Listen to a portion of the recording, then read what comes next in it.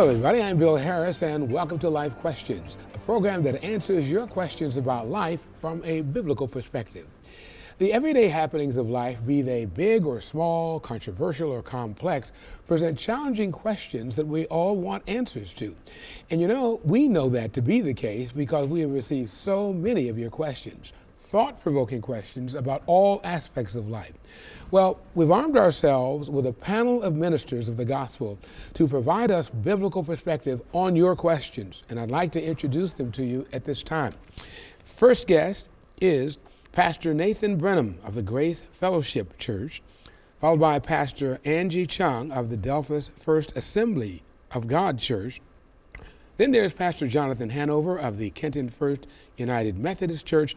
And last, to round up our panel, we have Pastor Chris Ewing of the County Line Church of the Brethren. And you know, they are here today to answer your questions that you, our audience, have sent us. And we want you to stay tuned, however. If you haven't had the opportunity to send us your questions, a bit later on, we're going to give you the opportunity to do so. Meantime, welcome everybody. Happy to have you with us. Thank you. Well, one of the questions we have gotten in from the audience is about marijuana, the recreational use of marijuana. And last time I checked, we had about 7 states at least that have legalized marijuana for recreation purposes, as well as the District of Columbia, our nation's capital.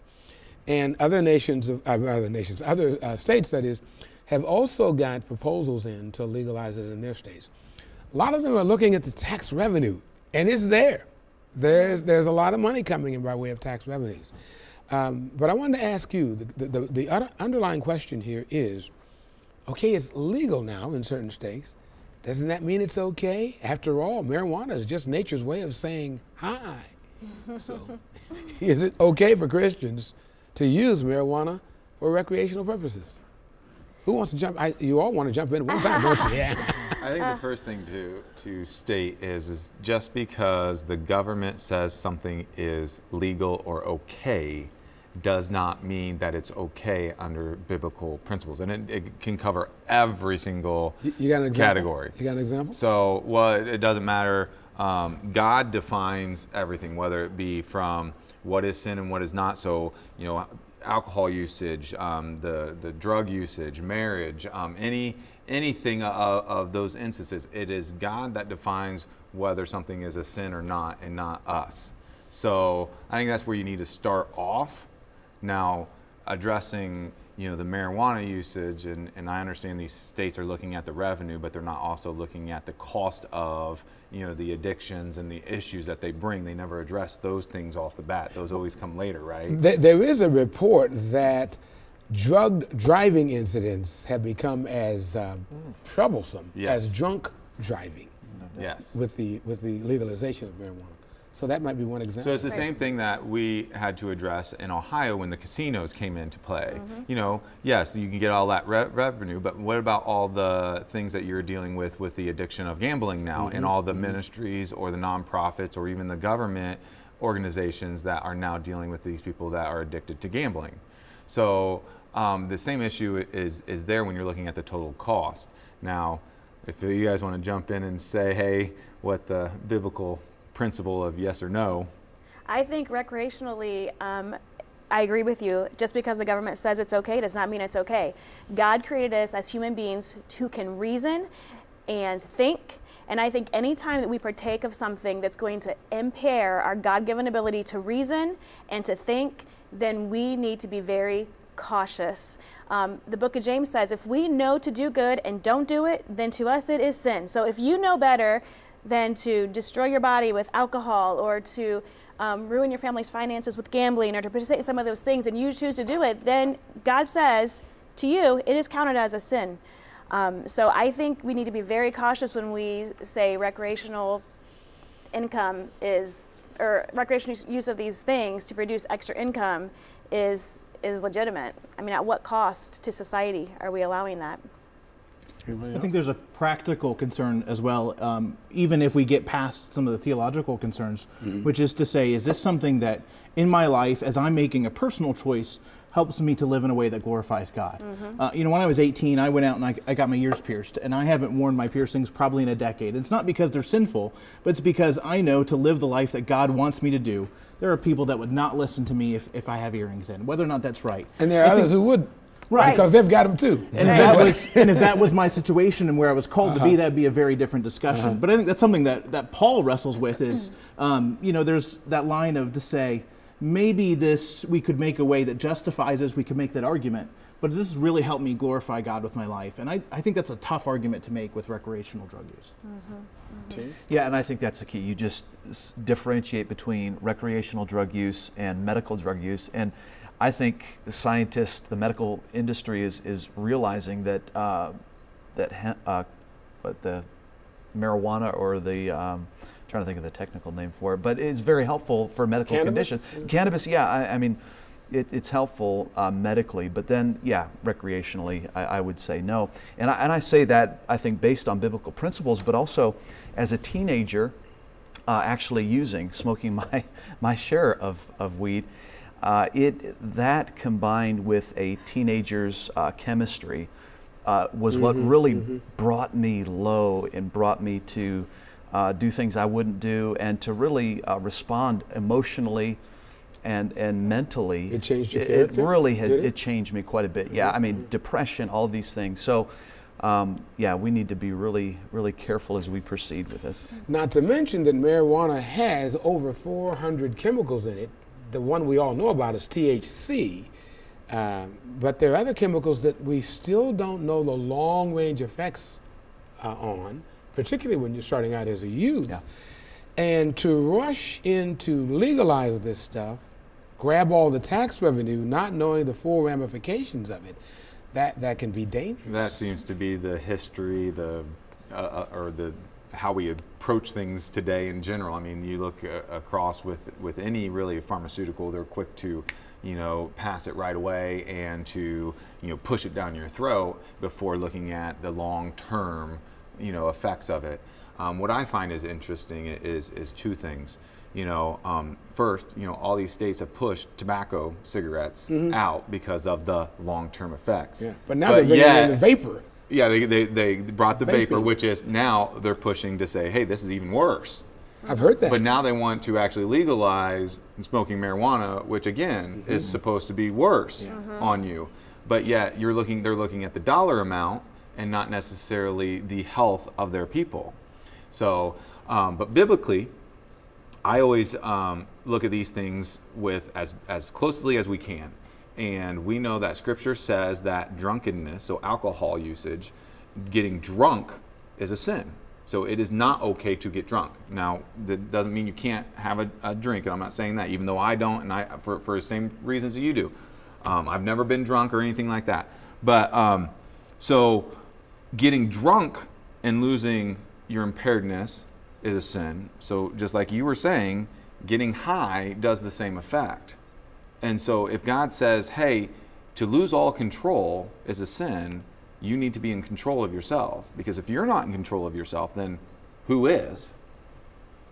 That is not okay. So when you're looking at usage of drugs and those kind of things, that's how I equate it. Okay, well, I think we've exhausted that. Let's go to another topic here. Is it okay for a Christian to serve in the military? Is it sin for a Christian soldier to kill? Interesting question. Is it okay for a Christian to serve in the military? And to that extent, is it okay for a Christian soldier to kill? Well, Bill, I was in the Marine Corps from 97 to 01, and not to sensationalize this, but I was a trained killer. And at one time in my life, and being a believer, I was very quick to say, yeah, kill them and let God sort them out. But now, never heard that one. And it's somewhat easy to justify. You go back to the Old Testament, and people are getting knocked off wholesale. Yeah. But then you come to the New Testament, and Christ seems to make a different case. He talks about loving your enemies. Then you have the example of the disciples and the apostles that never did they take up arms, and when they did, they got corrected. I'm thinking of Peter. So what I'm saying here, I think we need to be very careful in just saying, yeah, we can go and kill anyone we want, and in the military even. I think we just need to be very cautious and think about it and not rush into it. We have imminent threats here today. Russia is posing a threat to us. Iran is posing a threat. What about in the case where there is a direct threat on your life? Is it okay, be it military, soldier, or even as a civilian, when somebody's coming at you to take your life, that you instead take their life? Is God going to hold that against you? Yeah. And does not a military officer have some sanction from the Word of God? We are to look to the leaders of our country, and are they not sanctioned to provide protection for our lives? We have to, if we as Christians don't obey the police, God holds that against us. We are to pray for those. Yeah, and Bill, I start out the way that I did because I've wrestled with this. Yeah.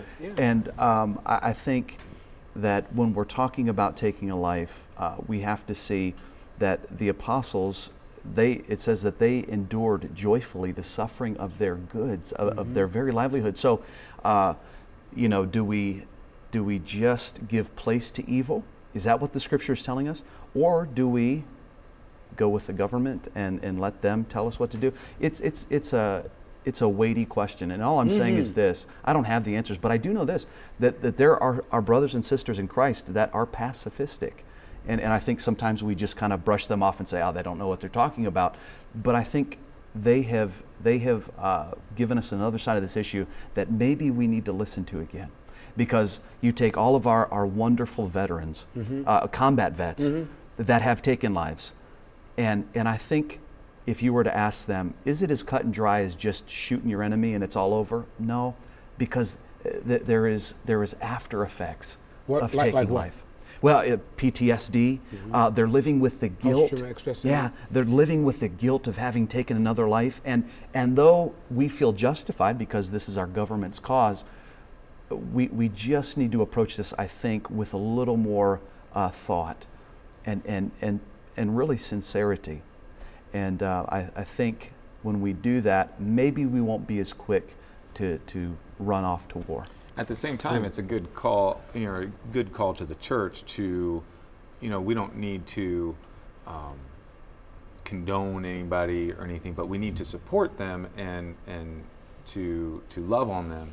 I had served in the Army, and this was a question because I was actually studying to be a minister at that time, and it would be a lot of questions that I had to raise right when I was going through basic training with those in my platoon. I actually became a mortarman because a mortar goes 5 miles away, and I don't have to see the destruction of what that mortar does firsthand. So, there's all these questions and things that go through our soldiers, minds. And the church doesn't always help them, and they just kind of say, well, you're a murderer in some instances, where the other one's like, oh, well, you're okay, and they don't look at the help that can get. In the case of defense, I firmly believe that that it is okay to serve in the military, to defend the right of your people. And same concept is in a home invasion. If somebody comes in and breaks into my home, the last thing I'm going to be thinking about is this okay to defend my family, however that defense looks like.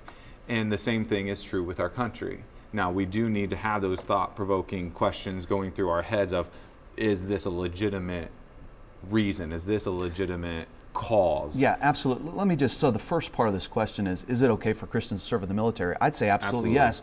There are plenty of positions, of course, moms are usually like, oh no, my boy's going to go away to war. No, there are plenty of positions. Or my girl. Yeah, that's right. There are plenty of jobs in the military that don't require you to be in the line of fire, but I think we need to check our hearts. Am I going into any military service and saying, man, I want to kill? I don't believe any Christian should have a heart to say, I just can't wait to put around through my enemy. But it's funny that both you and I had served in infantry capacities. So, I mean, we didn't choose a medic that just basically, or a cook, or even a chaplain. Like, we were trained to be on the front lines and to ask these questions. And I'm not sure about you, but God used me in that. I mean, I was able to minister to my fellow soldiers. So there are even people that are called to be in the military, to be on the front lines, carrying that rifle, so that God can speak into the lives of those next to them in the foxholes. I firmly believe that. All right, we're going to take a break right now. When we come back, I'd like to address a totally different issue. It may be a little related. This country is so divided, in case you didn't know that. We're so divided. It seems like an opportunity for Christians to step in with healing and try to bring folks together in this country. How do we go about that? And we'll deal with that issue and more right after this, so stay with us.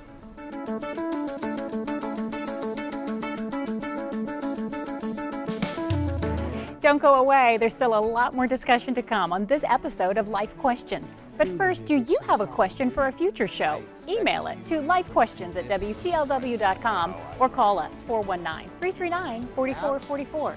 You can also suggest pastors you feel would be a good fit for our panel. Again, send your question ideas and pastor suggestions to lifequestions@wtlw.com. Now, back to the discussion.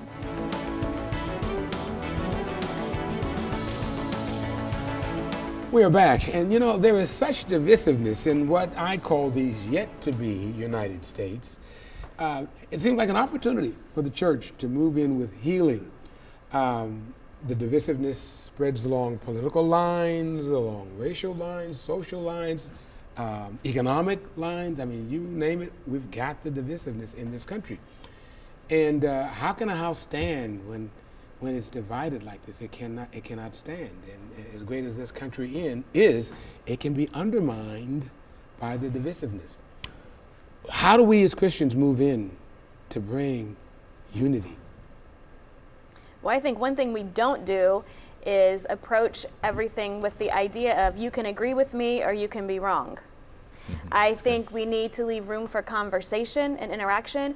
I think another thing that we should not be doing is airing all of our opinions on Facebook or on the electronic media sites. So that's never solved an argument. It's never provided a solution to a problem. It just stirs up discord. And I think it misrepresents who Jesus is and who Jesus calls us to be.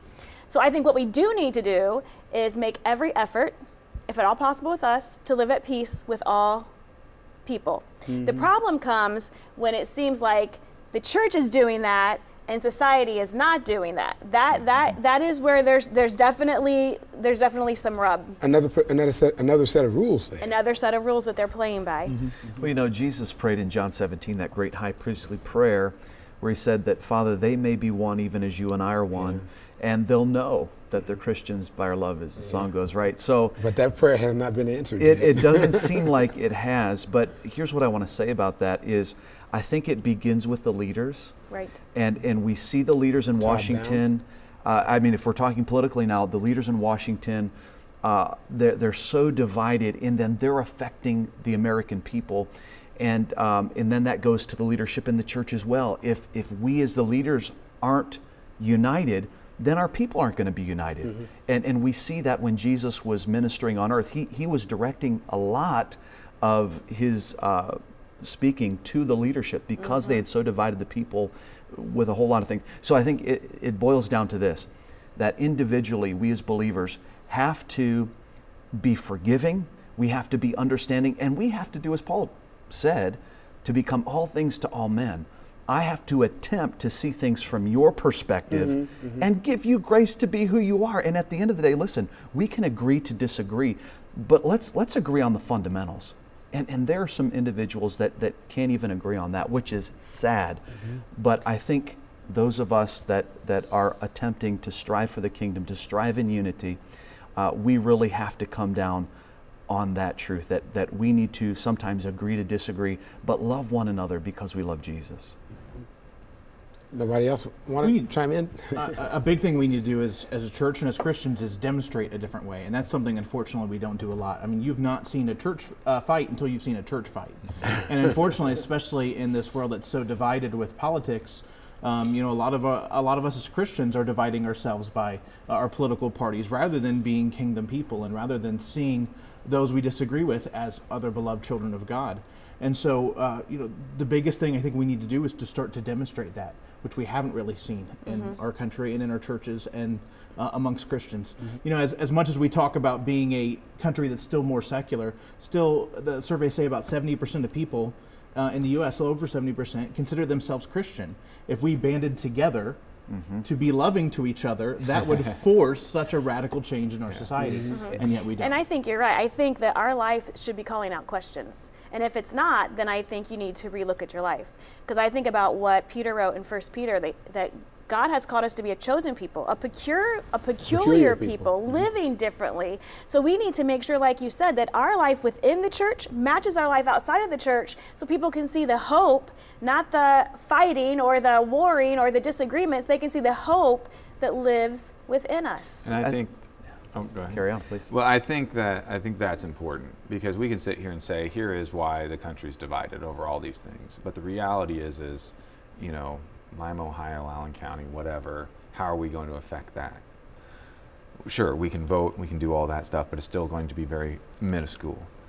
The thing that starts is what you, both of you were saying is it starts with us, and here's what we are. Even as pastors, you know, we can choose to lead the biblical way, to empower our people, to do what's right for them, not necessarily right for us. What God wants versus what we want, and to be that example for them. And then hopefully that they are being that example. We are educating them from a biblical standpoint of this is how you conduct yourself. In my staff meeting this week, we got into the conversation of the election, and we need to understand as Christians, just because I voted, whether it be Republican or Democrat, I am not electing a pastor. I'm an electing social cultural leader, the president of the United States. That has nothing to do with my spiritual life. And if you don't think that God can use anybody, then you need to go back to the Old Testament and look at King Darius, where God used King Darius to rebuild not only Jerusalem, but his temple, a heathen king, and God used. So just because I vote one way or another does not mean that I am any less of a Christian. And that will help with that one political fight. And that hopefully we can get together.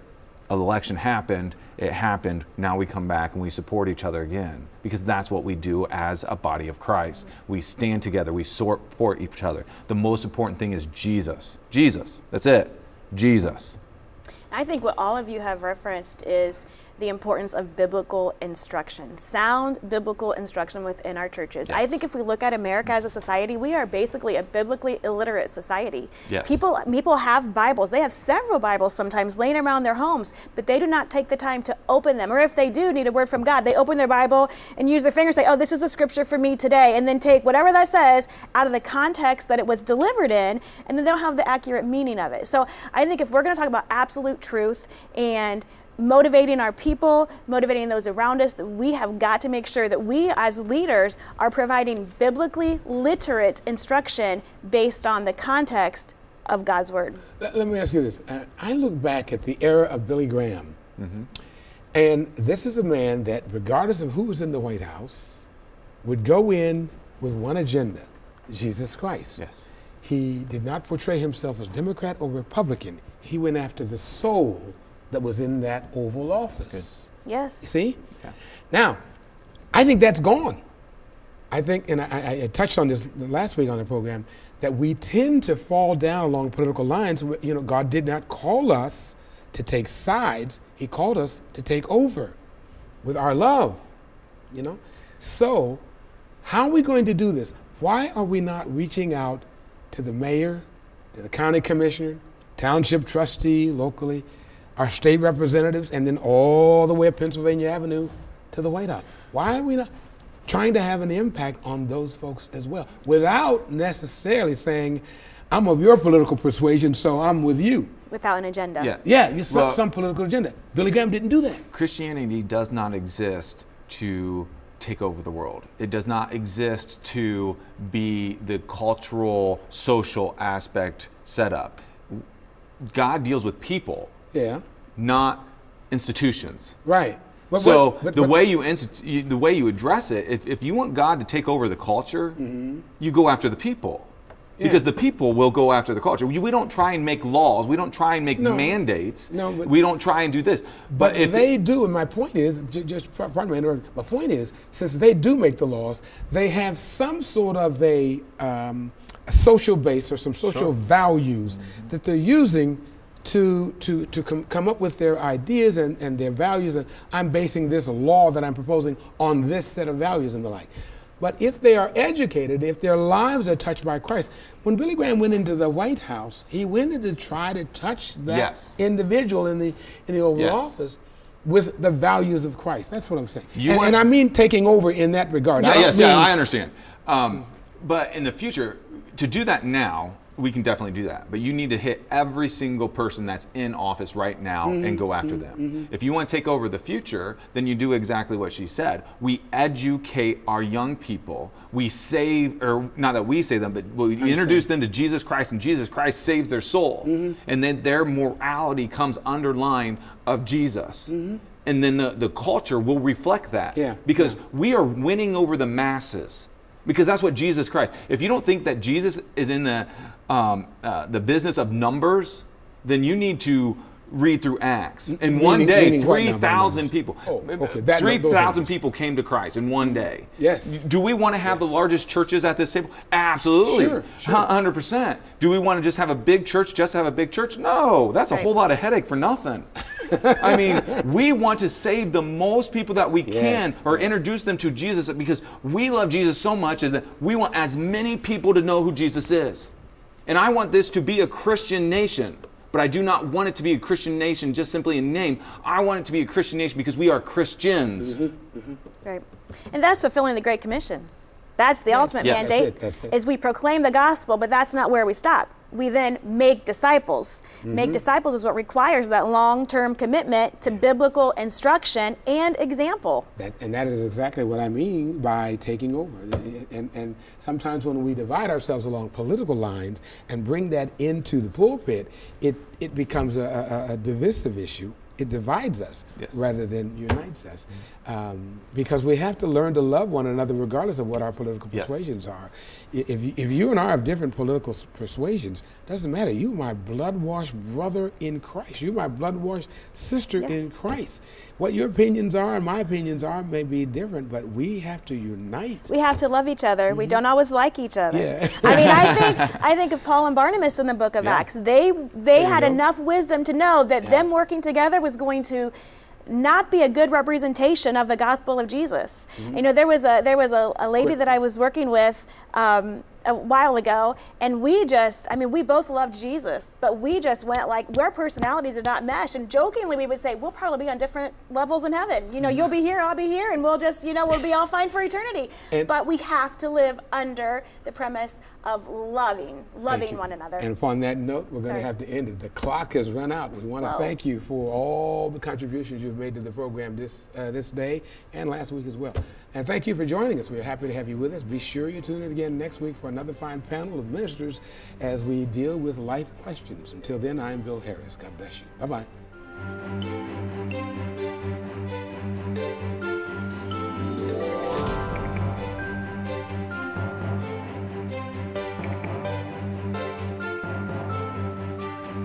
You've been watching TV44's newest locally produced program, Life Questions. Now we'd like your feedback. What did you enjoy about this show, and what would you like to see more? Perhaps you have your own questions you'd like us to pose to our panel of pastors in a future show. Submit your questions now by email to lifequestions@WTLW.com or call us with your thoughts. We're able to discuss relevant topics with local pastors right here in the TV44 studio thanks to your financial support. Now is an excellent time to make a one-time gift to TV44 or consider becoming a monthly donor. 100% of your donation stays right here at TV44 and is used to spread the family-friendly, life-changing message of Jesus Christ. Secure donations can be made online at WTLW.com, by phone, by mail, or in person. Again, share your questions for consideration for future shows or just contact us with your comments at lifequestions@WTLW.com.